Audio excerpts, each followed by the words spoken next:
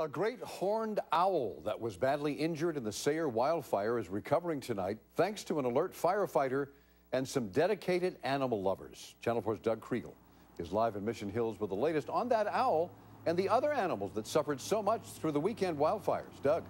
That's right, Paul. The fires terrified and disoriented many animals who were burned by the flames and blinded by the smoke.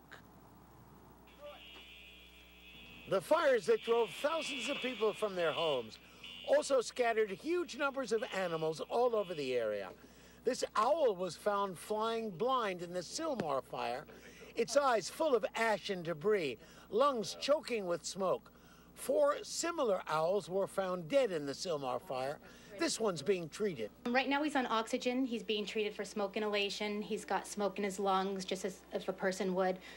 He's also getting IV fluids and a pain medication. Today, Dr. Attila Molnar was feeding the owl intravenously.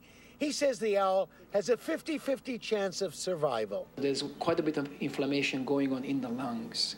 So that's our biggest challenge, to take care of the inflammation in the lungs, help this guy breathe. A motive for the killing. Out of the ashes, he's trying to make a comeback. Next, the recovery of Smokey Joe the owl. An owl that was badly injured in the recent Sylmar fire is slowly recovering at an animal care facility in Woodland Hills. We get an update now from Channel 4's Doug Kriegel. Major fires in the Sylmar area destroyed homes, disrupted people's lives, and also killed animals in the hills and forests above the San Fernando Valley.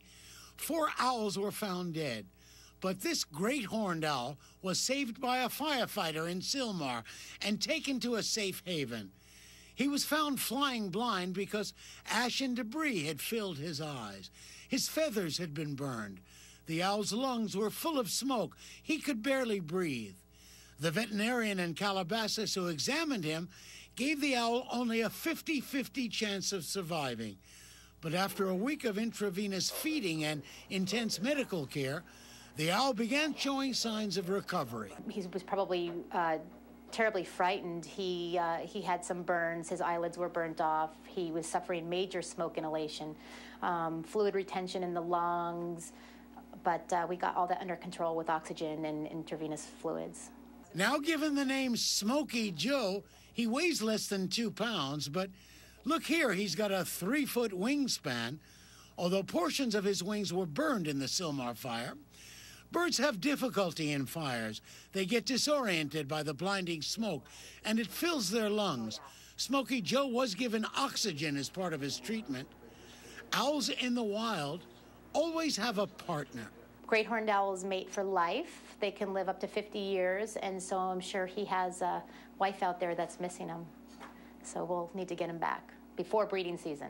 Smokey Joe has been receiving all this tender, loving care from Brenda Vivaragos of Valley Wildlife Care, but next month she will return him to the wild. We basically take him as close to as where he came from as we can. Usually within a 3-mile radius, if we can get that close, considering the fires. So thanks to Brenda, it looks as if Smokey Joe is going to make it.